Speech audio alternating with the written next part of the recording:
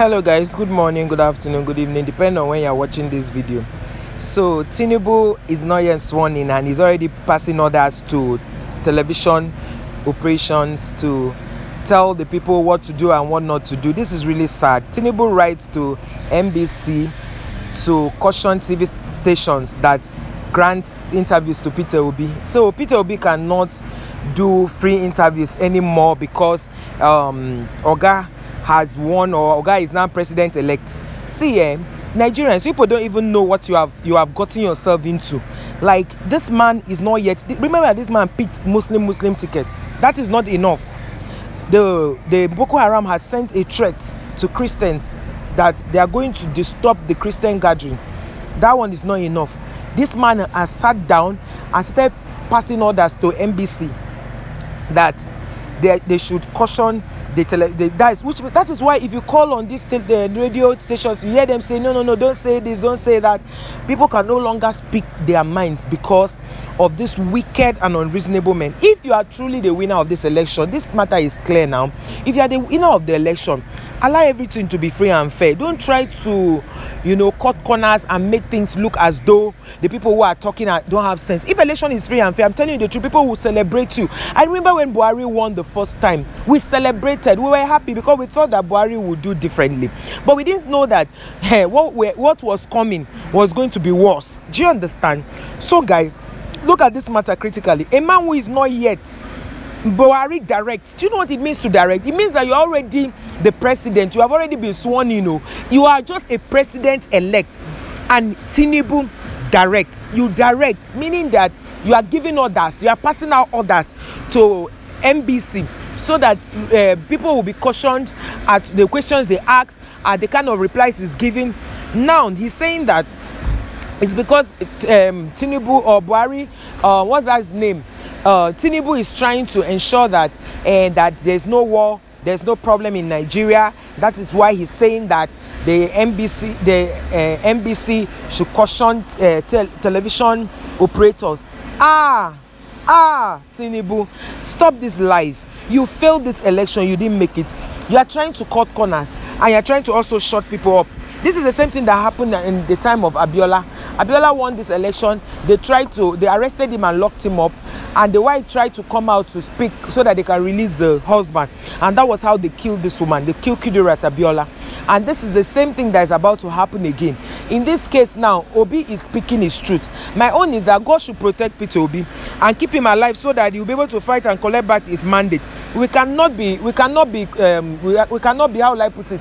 We cannot be deprived of speaking the truth. No, we'll speak the truth to power. You are not yet into power. You don't even know the next minute. I remember in Kogi State, a man has won election as the governor-elect of the election, and he slept and did not wake up the next day. So, Oga, how are you sure that you are going to be sworn in May? How are you sure you are going to be sworn in May? You are not yet sworn in, and you are already, causing unnecessary nuisance. Please concentrate on your health, sir. I don't like this. You people have, made Nigeria to become a laughing stock. Look at the way children are writing letters. Look at the way children are saying things. One boy was interviewed that, what do you want to become? He said he wants to become an INEC chairman in future. They said why? He mentioned one big money so that he can collect that money. Are you seeing? Meaning that once you become an INEC chairman, you are automatically a rich man. Is it supposed to be like that? An INEC chairman is not supposed to be where the buck stops. Look at what happened in Lagos election yesterday, on Saturday rather. Everything was really, really upside down. People were being beaten up, ballot boxes snatched, people, thugs were bullying people, insulting people, beating up people. A man came to vote and he took out his phone to call the wife so that she missed her way because they reshuffled their polling unit. Okay, now, and they said they cannot take calls. What are thugs doing in different polling units? Are they not supposed to?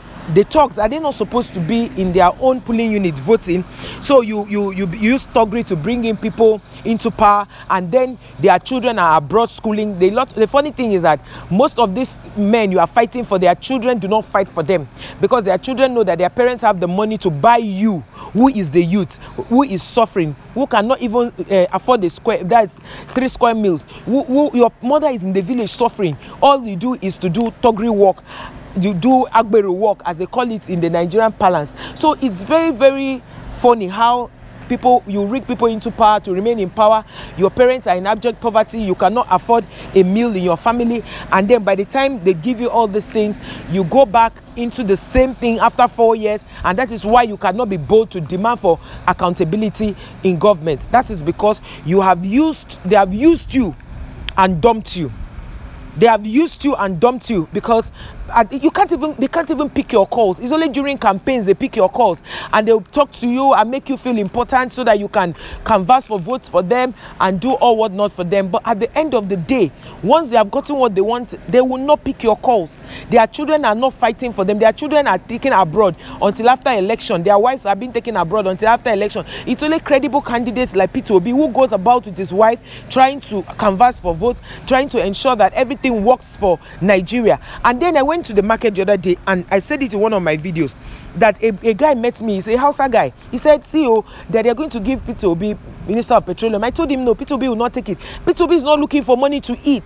Peter Obi is not looking for money to build a house. Peter Obi is not looking for money to buy a car. Peter Obi is not looking for money to send his children to school. So Peter Obi is content. Peter Obi just wants things to change in Nigeria, so that people, the few will not keep having and amassing the wealth of Nigeria. Nigeria is a blessed country. Nigeria is blessed. And that is why when they see that they do not have anything to use and campaign, they use tribalism, ethnicity to push their narrative, so that the youth will fight amongst themselves. This is the thing I'm trying to say, that we should stop it. Stop fighting amongst yourself. These politicians do not care about you. They do not care about your well-being. They care about their own children. They care about their stomach. And that is why whenever they come, they bring food. And now, have you noticed that they are no longer bringing wrappers, giving people wrappers and giving people food? They are no longer doing it like that. They have gone a notch higher. Why? Why haven't they empowered you all these years? Why have they empowered you all these years? The only way to, when it's campaign periods, to empower you, and you call that empowerment, just so that they can use that to buy your vote. You see a lot of people rigging for people to be in power. What about you? Are you too small to become a governor or a House of Assembly member or a senator? Are you too small? A lot of all these men you saw, they are seen still in government. They started becoming holding political office from when they were 25, some 28, some 30. And you are there, you are 35, you are in your 40s, and you cannot say, okay, you can't even stand as a councillor. Because all your life you have become a thug, helping people to snap ballot boxes and killing people just because you want to make a man in power. Meanwhile, their children are kept outside the country, going to the best of schools. Who are we deceiving? They cannot fix your hospitals. Your presidents will travel out of the country to get medical attention, and you think that these people love you. They do not love you.